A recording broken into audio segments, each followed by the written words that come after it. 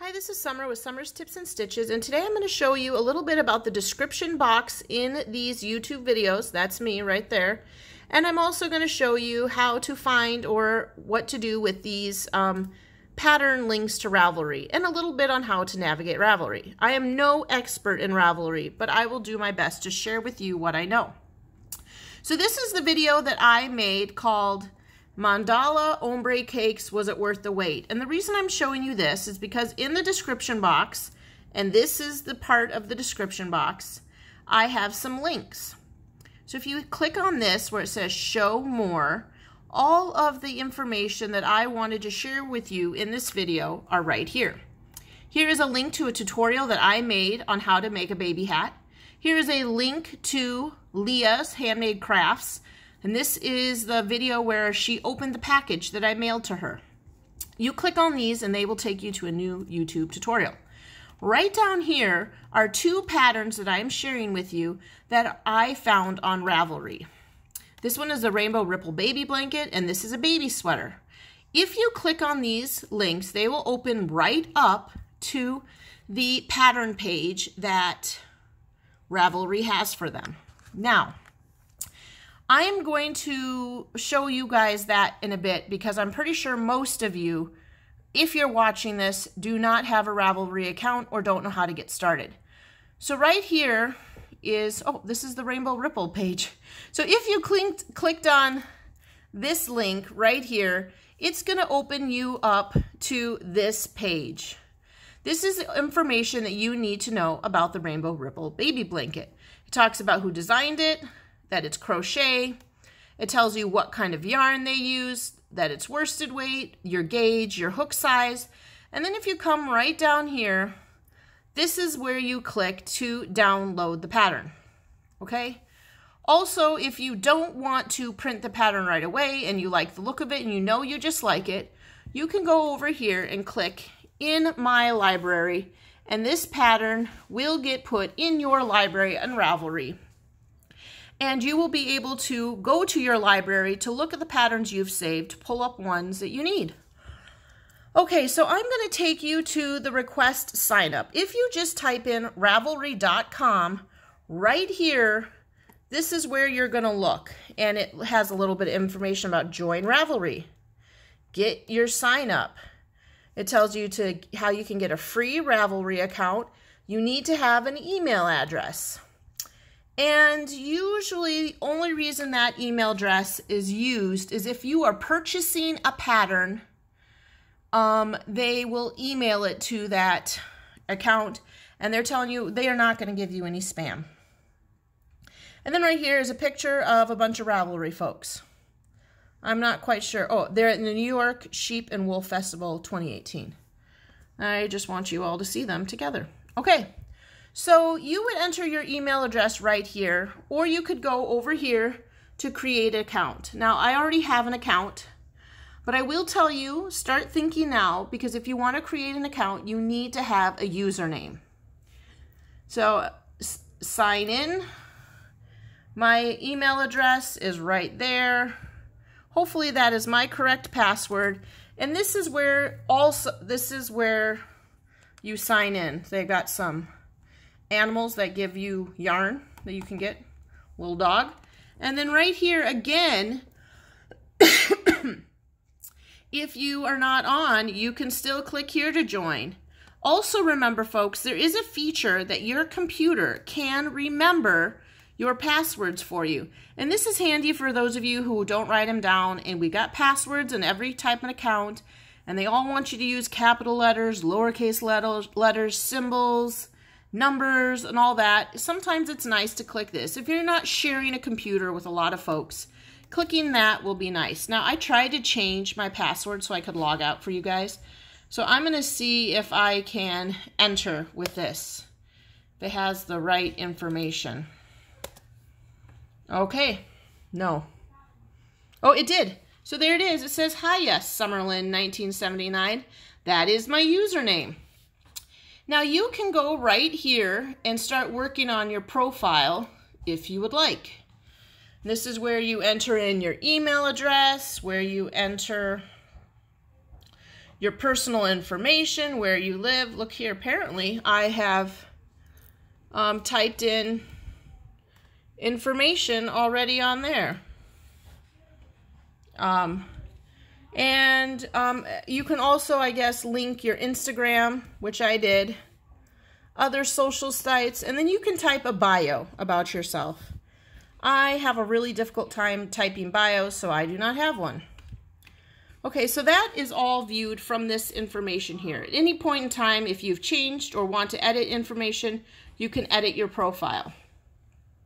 Here, this little symbol here is telling me that somebody has sent me a note or a friend request. Right there. Somebody is sending me a friend request. I would like to go back to this home screen of Ravelry. Here, they oftentimes will feature different pattern designers or most popular patterns.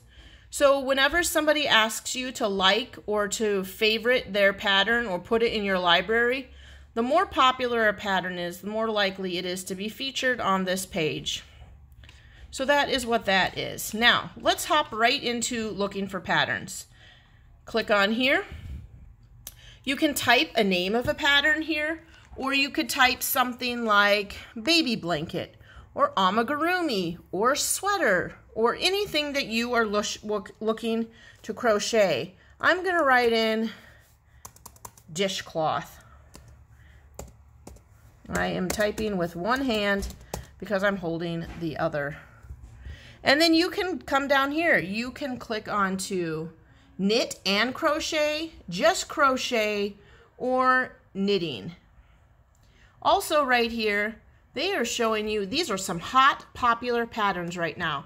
So if while you're deciding you're going to look about dishcloths and you see something here you like, that is options. Also, it looks like they're featuring someone over here, featured advertisers. So there's a lot of information, and I'm going to be honest, you guys, I barely read through any of this. I just go right here, I type in dishcloth, I click on crochet, and then I search.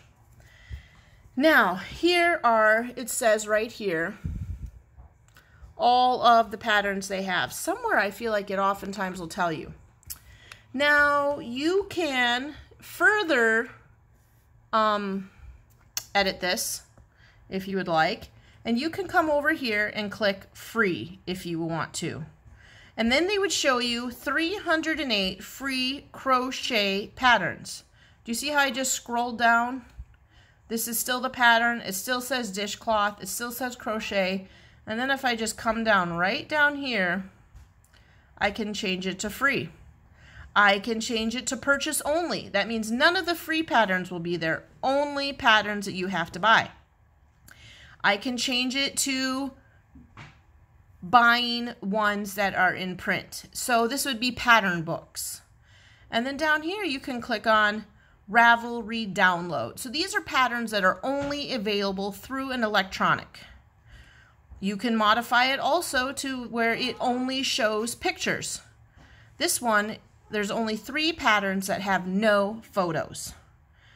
And then you can go even further. Let's say you want to do a dishcloth that has a lot of color work. You could click that. And there's 137 of them where you're going to be changing your colors. Okay, so this is all the information that you can get from clicking on a pattern, for searching out a pattern. This is just a simple dishcloth pattern for crochet, and then I'm going to go ahead and click on free. Now it is now filtered out all of the patterns that I would have to pay for. Everything here is free. Now I will tell you, sometimes I do get a little confused as a Ravelry user on how to find the pattern. So let's go, I like these. Let's click on those. Coming up 4th of July. This is a little star dishcloth or washcloth. Here we know that it's crochet, it's cleaning. It's under cleaning and washcloths, worsted weight, hook, and then right down here, available for free. Now, if I am not going to print and make this right away, I would come over here and click Add to Library. Now this pattern is in my library, and I'll show you how to get that later. And I'll never have to type this in to find it again. Although I'm going to tell you what, folks, even though I do that, I oftentimes forget what's in my library and I forget to go and I have to type it in. Also over here, it looks like it is average difficulty. People have rated it. They've given it a 5-star. So sometimes you might want to come over here and look, because I will say I have found some difficult patterns to read on Ravelry, but overall people are giving it almost a 5-star, 4.7. And they are saying that this is an average difficulty. Okay, so you can find that stats over here. If I'd like to get this pattern, click it right there. And it looks like it has taken me off of the Ravelry site and now to Bella Crochet's blog spot. And now you are going to have to figure out how Bella Crochet wants to share this easy pattern for you. She's got a lot of pictures, and it looks like right here, she has got all the information typed up right here for you. So you can either use this from your iPad or your phone or your computer right like this, or if you're someone like me that likes to have a written copy. Do you see I'm highlighting all of this?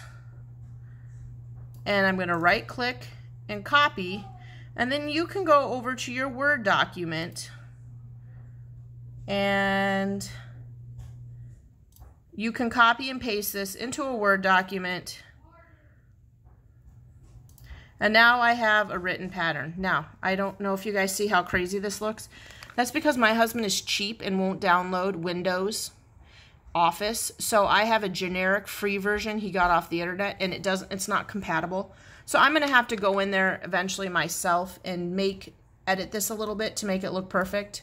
I'll have to make it, you know, a bigger side, change it to a new font, and then I'll have to go through here, and every time you see one of those little marks, I'll have to hit enter. So anyway, but you probably would not have to do that, okay? So I'm going to minimize this because you guys don't need to see that. But this is where Ravelry took us. Now, don't worry, friends. You can go right back to Ravelry. This is the new window they opened for Bella Crochet Little Star Dishcloths. See, there they are. And then this is the Ravelry. So you could say, you know what? You still have your pattern right there. You can go over here and maybe go back and look for a different pattern. Maybe that one was too hard for you. You're like, you know what, I just can't do a star. I need to do a plain cloth. This looks like a nice one, and you click on that. Here, this again is telling you it's crochet, it's using Lily Sugar and Cream, worsted weight. This one wants a 5.5 hook, and you click on this for, there's the pattern. Again, this one opened it up on a completely different website, and here is the written pattern. Okay, and then like I said, if you wanted, you could highlight this, right click it, copy, and you could paste this in your own Word document. If you want to, put a space between there. If you want to keep it on a paper and then send it to your printer and print. Okay, so that is how you find patterns. Remember that? You click on patterns, you type here what you want to look, you type crochet, dishcloths. Now, there you go, dishcloth patterns. Over here, you can do a lot by yarns. Here they list some very popular yarns. Mandala ombres are very popular right now. And they have 85 projects that you can use with that yarn. Here are some other types of yarn. Or if you want, you could come over here and type in, oh, look at that. These are all the patterns that I've been looking at right now.